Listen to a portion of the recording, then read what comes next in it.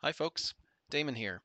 One of the questions that I get asked often is when I am running my Spark code in a managed Spark environment on the cloud, how do I actually do remote debugging? So a lot of folks want to use tools like PyCharm to interactively debug their PySpark code, and it's kind of hard to do if the Spark driver is running somewhere that you don't really have access to.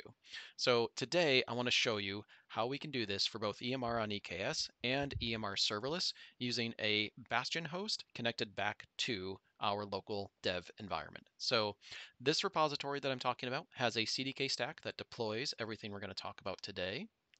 It creates two different VPCs, an EMR VPC and a DevBox VPC, and sets up peering between those two. It creates an EC2 instance in the DevBox VPC, and then we also have an EKS cluster with EMR on top of that, and then EMR serverless application that's created in that EMR cluster or that EMR VPC as well.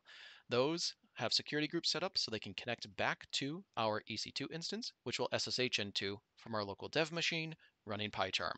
I know there's a lot there, but I'll walk through all of this, so let's get started. Okay, before we get going, there's a few things you need for this demo. One, of course, an AWS account. Two, Node.js with CDK installed, as well as Python, and then Docker to build the virtual environment artifacts.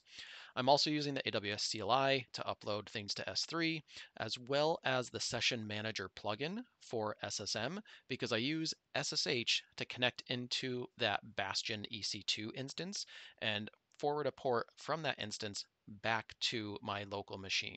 So once you have those installed, we deploy the CDK stack.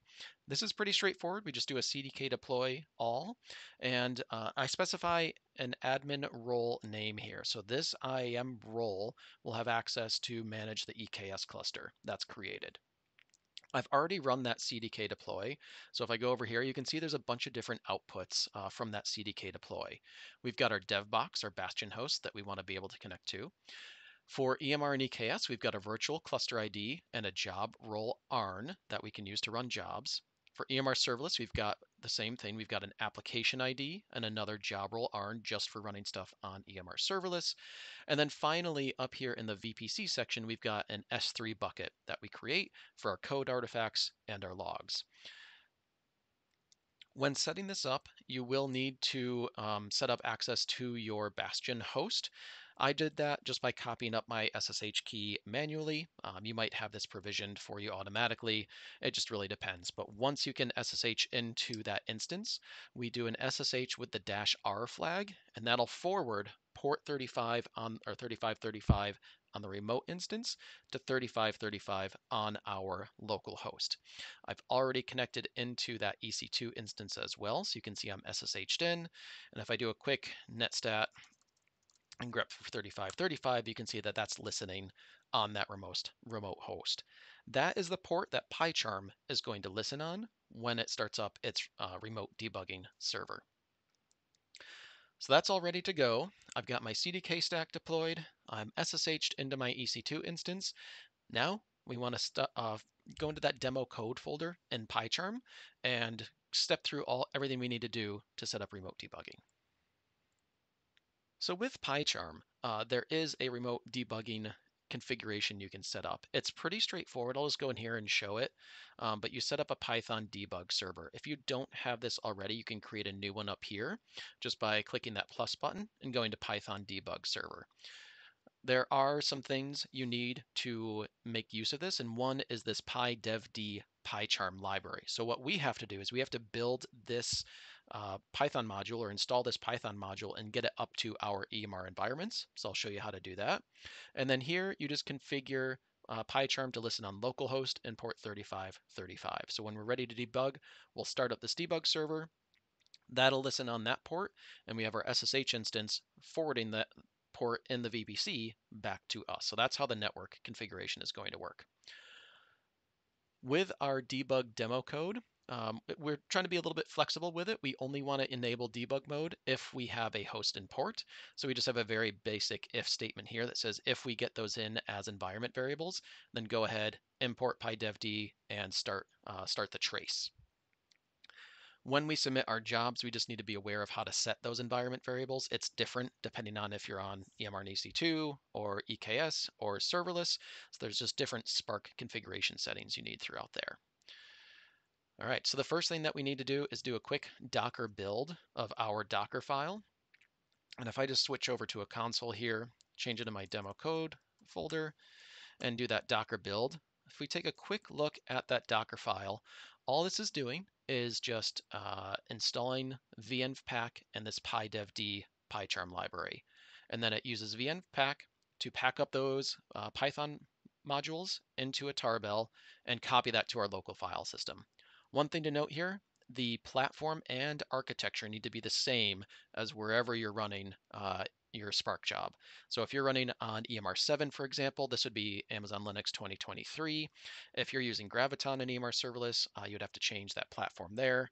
So just keep an eye on that when you're building your dependencies. It's mostly important for dependencies that have native libraries and things like that, but it's also important because with Amazon, with EMR Serverless 7, we're using Python 3.9, so that would install the modules to a different library. So just keep an eye on that.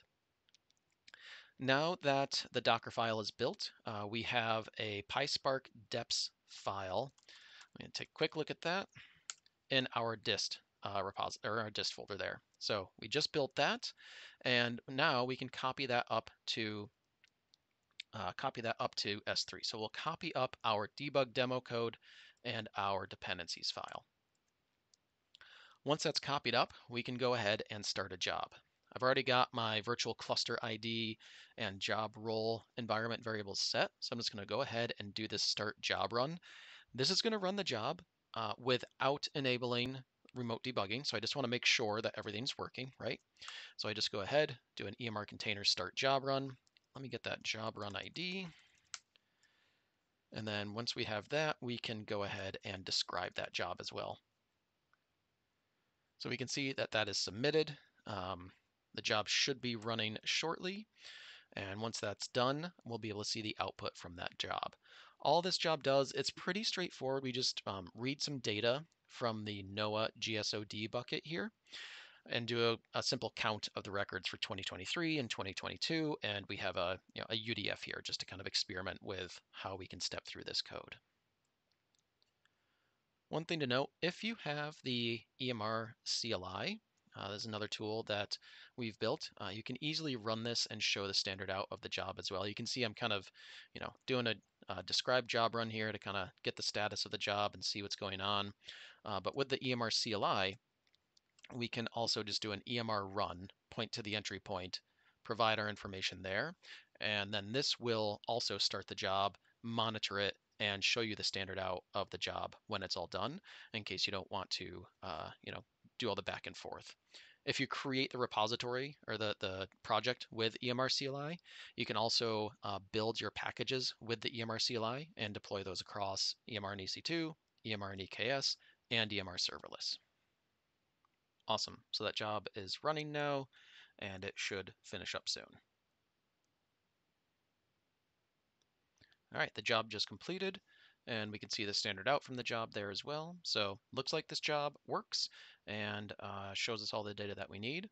So the next step is going to be setting up the remote port forwarding. So what we need to do is we need to tell the job what IP address to connect to. This is just going to be the private IP address of that EC2 instance. So we do a little AWS CLI info there to get the debug IP. And we also SSH into that instance, which I already did over here, right? So we've got our instance set up. It's listening on the debug port. We're going to go back and start the debug server in PyCharm. So we start the debug server, and you can see it started that at 3535, and it is waiting for something to connect back to it. So what we'll do next is we'll start the job again, and we'll pass in the debug host and debug port settings. We can do this with the EMR containers start job run command, or I'll use the EMR CLI again and append my Spark Kubernetes driver env settings to my EMR CLI. So let me go ahead, copy that, and run that in our console. So now this will go ahead, submit the job to the EMR virtual cluster.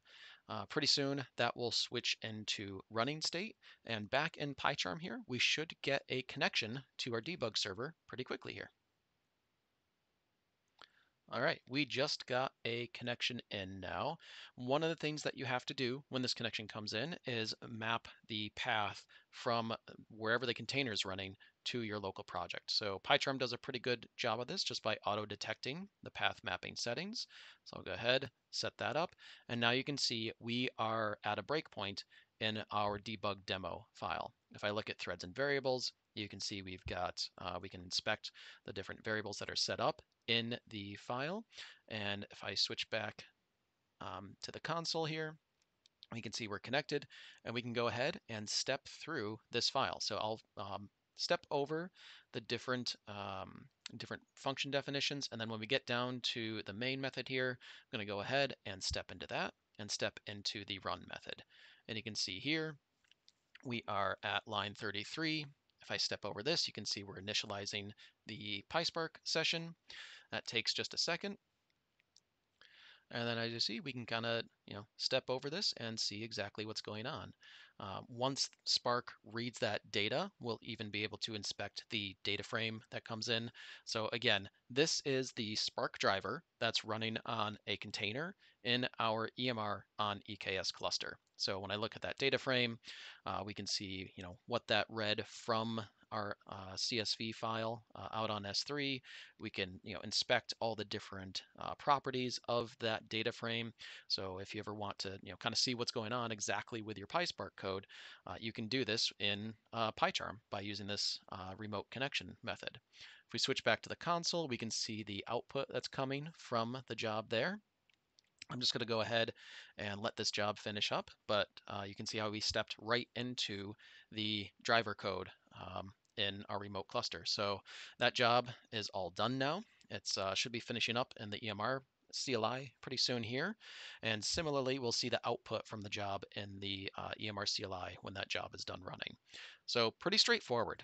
One caveat there, if you want to debug your executors, that's a little bit harder to do. I've found some ways to do it, but it's probably easier if you're going to the level of debugging your executor to try to get up a local environment, which you can do using the ECR public container images for EMR and EKS or EMR Serverless. You can download those container images and you could run PyCharm using one of those container images in a dev container environment. So that's one way you could debug locally. Awesome. So that's EMR and EKS. Let's take a quick look now at EMR Serverless. Again, we can use this EMR Serverless start job run command, and this is very similar. You specify your application ID, your job role ARN. The only thing that's different here is the configuration item for your driver env. So instead of Spark Kubernetes, it's going to be Spark EMR Serverless driver env, and everything else is pretty much the same. I'm going to go ahead and use the EMR run command again to do this. And I can just change the application ID and job role in my EMR run command. But let me go ahead, submit that EMR run. Now this is going to submit this to our EMR serverless application. If the application isn't started already, EMR goes ahead and starts that application for you. That's one of the things that's really nice about EMR serverless. And that's going to go ahead, spin up the application for you, and we will get another connection back to PyCharm from our EMR serverless application. Awesome. So we just got that connection back from EMR Serverless. Again, we'll do this auto detect path mapping settings, select our demo code, and now we are in our EMR Serverless environment running code on that driver. And again, we can step through the code, run to a certain breakpoint if you want to, all the stuff that you are used to doing. Oh, sorry about that. That is one challenge that doesn't quite work is adding the breakpoint is something that doesn't quite work just because the location of the file on the remote container is different. We put that in a temp directory, so setting breakpoints is a little bit difficult, but you can step through the code just like you're normally able to do. This will run through. You can see we're getting the records there. So pretty neat to be able to set up EMR serverless and EMR on EKS to do remote debugging. So that just wrapped up there. If I wanted to run that again and step through the code, I'll wait for that to finish. Actually, I'll just hit Control C.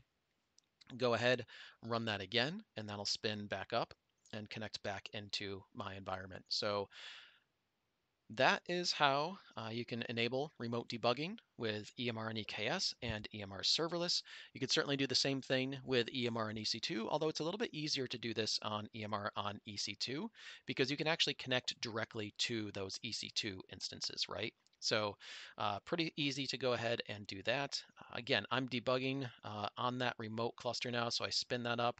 I've got my Spark session that'll come back pretty quickly here, and then I can step through that code if I want to and kind of debug, my different functions if I want. So there's my Spark session.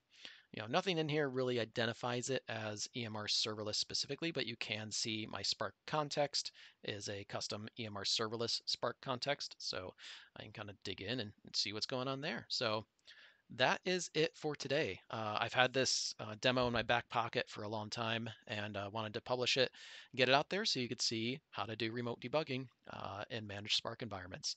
Let me know if you have any questions. Have a great one. Bye.